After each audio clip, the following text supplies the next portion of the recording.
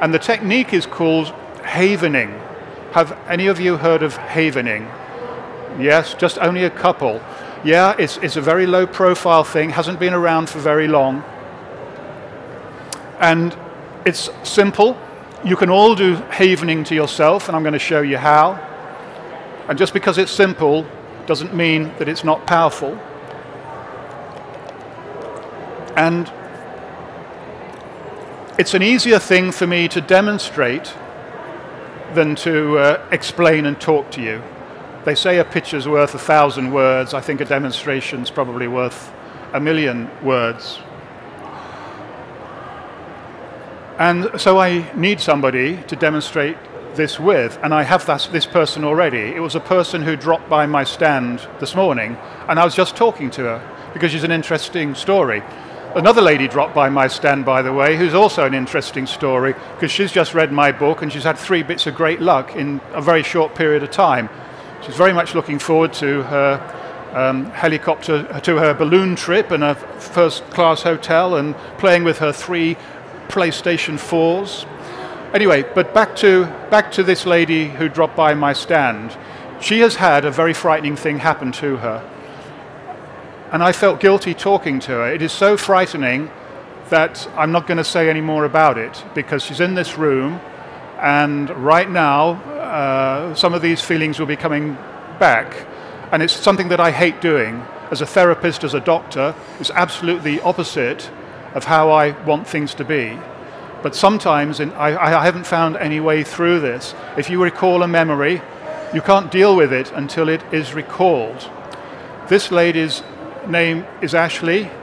I can assure you she's being very brave. It took me quite a bit of convincing and quite a bit of trust on her part to be my demonstration subject. So would you please give us some encouragement, Ashley?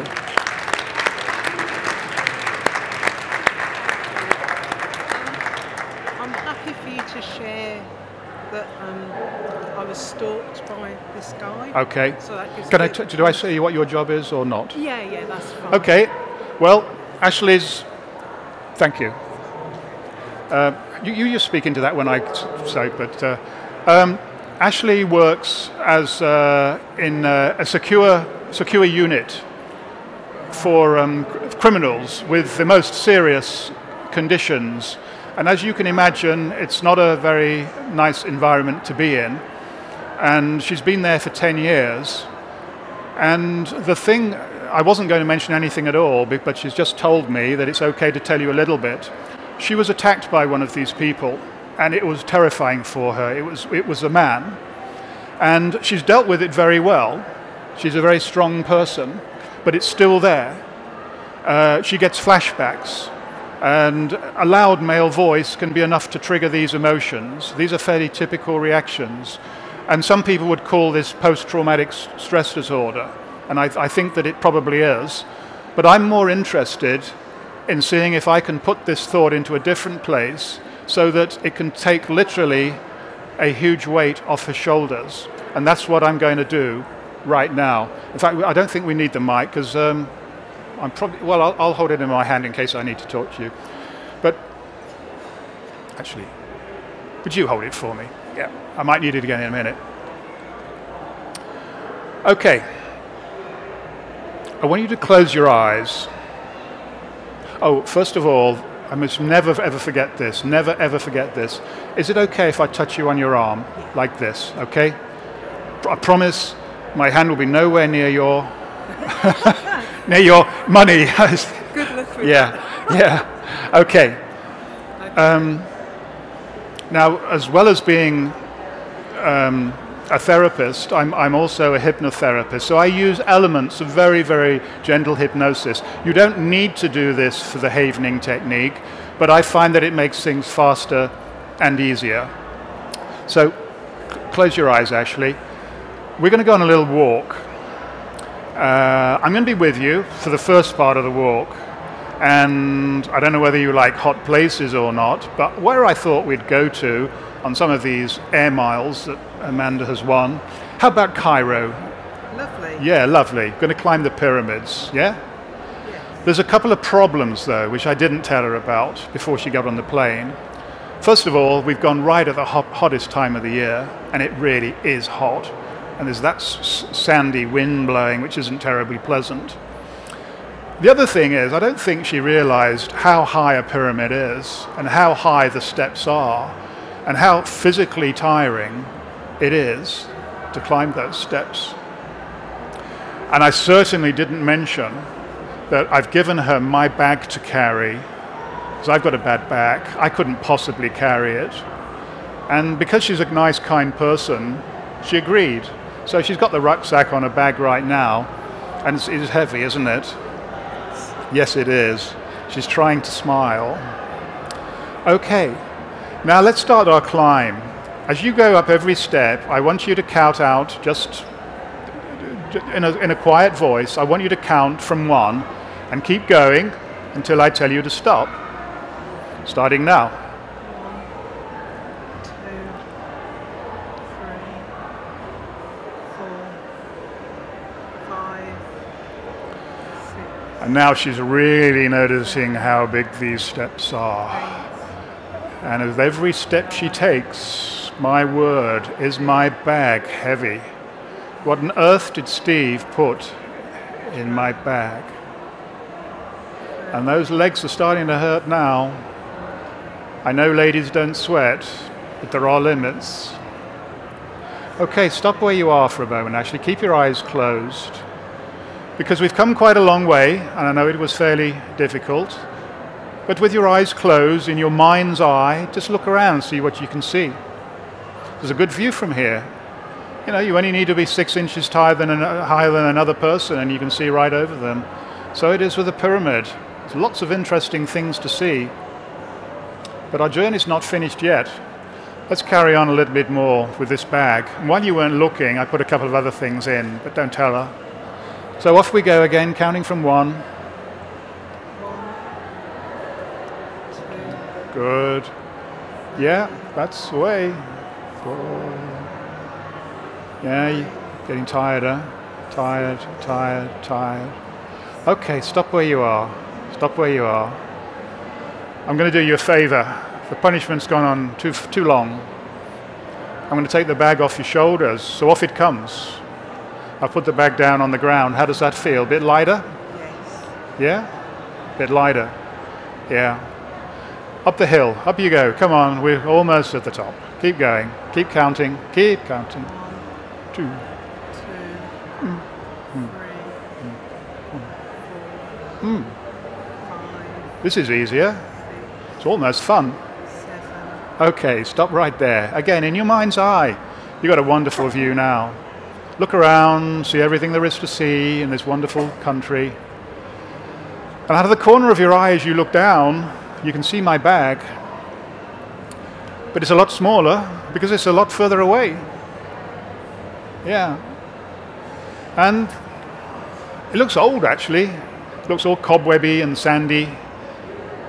It looks quite rubbishy.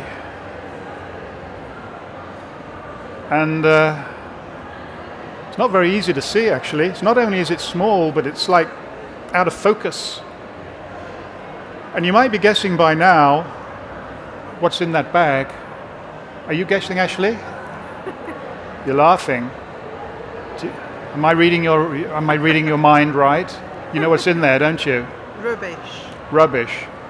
Yeah. Tell me a little more about it. What do you think? What particular kind of rubbish might it be? Rubbish from my past. Yeah. Now, I'm not sure that rubbish is the word that I chose, because I told you this was a terribly serious incident. And rubbish may not be the word, but it's the word that Ashley chose. And I have a feeling that that's a good word for her. Because the point is, Ashley, that we can't change the past. None of us can change the past. I mentioned earlier control. We can change the way we think about stuff. Sometimes we need a little help to do it.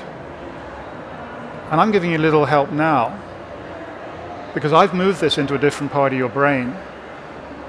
I suppose if I worked long enough, I could make you forget about it entirely, but that wouldn't be the right thing to do.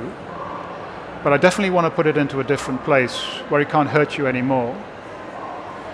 Because there are plenty of places where you go, where you know you're going to be perfectly safe. Perfectly safe. And just because you hear a man's voice doesn't mean that you're about to be attacked. And you know that, don't you? Yes. Yeah. And when you looked down at that bag that was there, you were laughing, weren't you? Yes. Would you have believed that that was possible? No.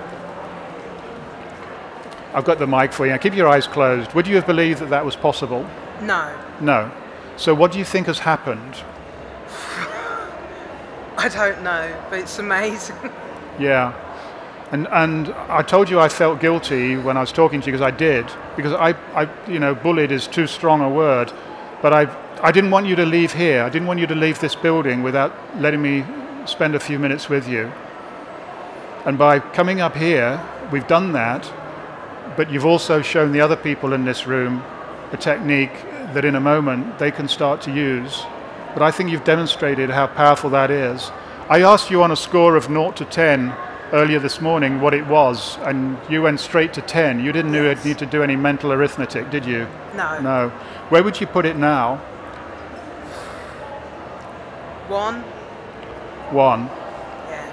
Well, keep in touch with me, but I'm thrilled with that, and thank you for being so brave and being so generous. Please have a seat and give her a warm hand, please. Well done. Thank you. You're welcome. Well, you never know how a demonstration is going to work out. I'd love to be able to tell you that havening is 100%, but there's nothing ever is. But it's really good for post-traumatic stress. And don't take my word for it. The SAS are using it. It's being used with Gulf War veterans. It's being used in schools. It's being used in prisons. And I think you're going to see a massive increase in the use of it. Paul McKenna describes it as the best therapeutic tool in 25 years. He normally has a tendency, to talk big about stuff, big numbers. I think it's more than that. I think it's 125 years, because psychiatry doesn't deserve it, but it's been considered a specialty that hasn't had the focus and attention and resources it should have done. There have been advances in mental health. There have been new drugs that sometimes help. There's been CBT, which has been proven to be of benefit, but I haven't seen anything as profound as havening for this.